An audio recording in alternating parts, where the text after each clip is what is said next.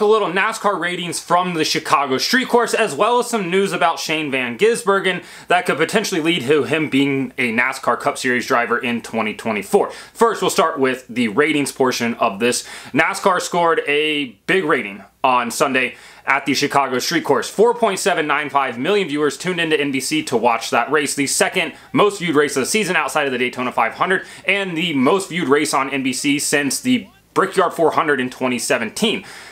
Obviously, that's a massive number, and that's exactly what NASCAR and NBC wanted when they built up this event into the event that it actually was. It's not a bad thing.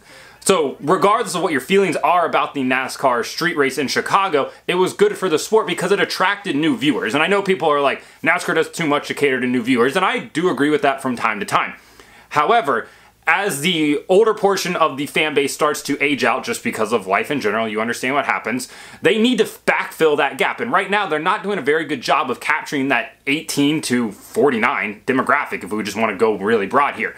Majority of NASCAR fans are over the age of 50. To the tune of 75 to 80% of NASCAR fans are over the age of 50, which is bad because Formula One's coming in and say they get 1 million viewers a week. Generally, 55 to 60% of those viewers are in that 18 to 49-year-old demographic.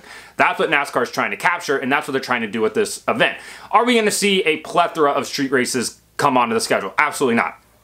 I still stand by the fact that I think we'll see 2 on the schedule going forward, 1 on the Fox portion of the schedule and 1 on the NBC portion of the schedule. And I think that's a perfectly good balance. It creates enough hype. It gives you something to plan for and look forward to and for networks to build around. So that's totally acceptable. And unfortunately, we had a rain-affected race, a race shortened to darkness, and a ton of discourse around it. Having said all that, at the same time, I think that the event was still exactly what you needed. You got a first-time surprise winner that has come over from the literal other side of the world and sort of brought the two fan bases, I don't want to say together because there's some serious discourse happening, but it has opened NASCAR fans' eyes to Australian Supercars, which we already knew about, right? From Marcus Ambrose and Owen Kelly and a couple other people coming over and trialing things out. But at the same time, it's also brought the Aussie Supercar fans over to the NASCAR side as well and let them gloat a little bit, which is totally fine, right? Like, that's just motorsports. What SVG did was great, and we'd love to see him here full time. We'll talk about that in a second. But overall, it was a massively successful event, and that's why NASCAR and NBC were so hell-bent on making sure that event happened on Sunday night, even though they knew there probably wasn't a good chance they'd get the whole race in. Was there like some financials involved on potentially having to run Monday with the city of Chicago? Absolutely, but we're not going to talk about that. At the same time, NBC desperately wanted to get it in because starting the race in a primetime time slot is great for their ratings, and now they can take that to advertisers as they probably start to schedule more of these races into the early evening or late evening, early night hours of Sunday, and they can be like, look, this is how many viewers we're going to get, we can charge you more money now. So overall, I think it was an absolute success from that standpoint. Sure, we all would have liked to have seen it go 100 laps, right? Although it would have been like 3.5 to 4 hours, which is a really long race. But at the same time, 4.8, we'll just call it 4.8 million viewers tuning in is an absolute success. And if that's what NASCAR needs to do in the future, that's great. And I know fans will argue you could have seen a better race at Chicago because the Gen 7 car does race really well on intermediates.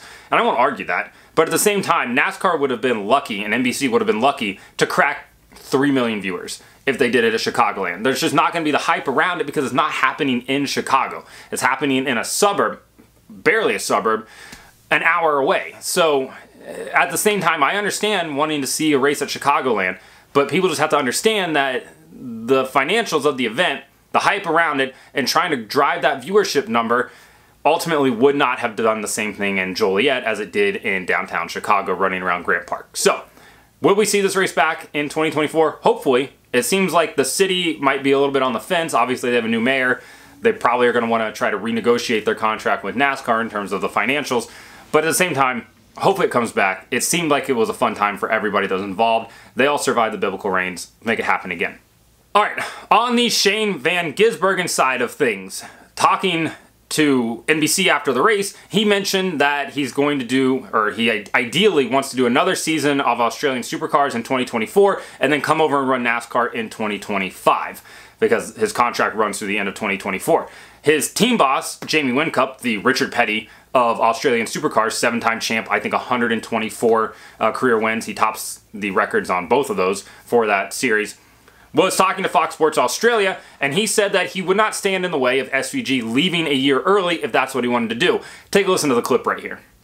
I need the best drivers, but if any driver, engineer, employee come to me and said, hey, I want to, my dream is to go to the other side of the world and do something else, then I'm not going to stand in their way, am I?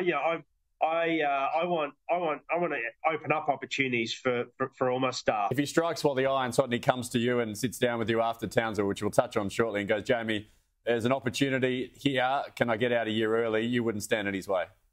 I certainly wouldn't stand his way. So yeah, I really appreciate what Jamie had to say right there, because that's how I approach everything too. If somebody doesn't want to be here, or if they want to try something different, let them go. Life's too short to trap somebody for a year. Just let them go live their life and do something that they maybe want to do. He's obviously already won 3 Supercars championships, when Van Gisbergen, that is. He's won, I think, 89 races. He's got all the success he could possibly have wanted there. What else does he want to do? Obviously, probably top Jamie Whincup if he wants to stay there forever. But at the same time, NASCAR provides a challenge to him. And he mentioned before, too, that he doesn't necessarily love Supercars, but he also wants to race more. And Supercars is only racing 12 weekends out of the year. Granted, they race like 3 times on the weekend.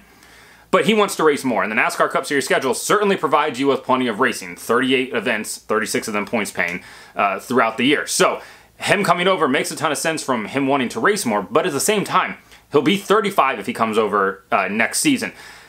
That leads him with, what, maybe 10 years of run time to, you know, have the most success in his NASCAR Cup Series career. Obviously, we know statistically Cup Series drivers are at their highest production levels between their age 37 and age 39 seasons. You could throw 40 in there as well. Kevin Harvick's a bit of an anomaly. Same with like Martin Truex Jr. But at the same time, for him to sort of be approaching his prime, and he's never raced on ovals, he needs to come over sooner rather than later, is what I'm trying to get at here. So hopefully he can make that happen. Is he going to contend for a championship in his first year? Probably not. Definitely not. Ovals are just a completely different beast. I know people are like, all you do is turn left. Yeah, all you do is turn left. And if that's what you think, that's fine. But iRacing is a pretty good tool to learn that it's not just turning left. It's a lot of tire management. It's a lot of car control. It's a lot of understanding how the air works. And there's all the things he's going to have to learn. But by year 2 and year 3, I fully expect him to be competitive, contending for playoff spots, winning races. It's not a shock that he's literally won in everything he gets in, because he's a really good race car driver. And I have no doubts that he could come over here and do the same exact thing, which would be pretty awesome to see. Because I don't know if we can send any NASCAR drivers down to Australia and have them run top 5 in the Supercars race in their first event, or maybe even over the course of like a season. They might luck into one on strategy, but I just don't honestly know, because it's just a completely different style of racing. So I'm not going to get into the discourse of that. I think there's plenty of that happening right now. But hopefully he does make the switch over, because I think it'd be cool to see. And especially if he can get into a trackhouse car, a competitive car. Unfortunately, Marcus Ambrose got into a team with Richard Petty that was really only competitive on road courses, and that's just because he could straight up outdrive his equipment. And they were okay on ovals, but if he was in better equipment, I think James Small mentioned that if he was in better equipment, or Kevin Harvick, somebody said that if he was in better equipment, he would have won multiple races, at least into the double digits, and I definitely think he could have. So hopefully if SVG can come over, he gets into a competitive car, and we can actually see that happen. So like and subscribe to the channel. Follow me on TikTok at BreakHard, and Twitter and Instagram at BreakHardBlog. And if Instagram Threads gets released at the end of this week, we're going to hop on there and abandon Twitter.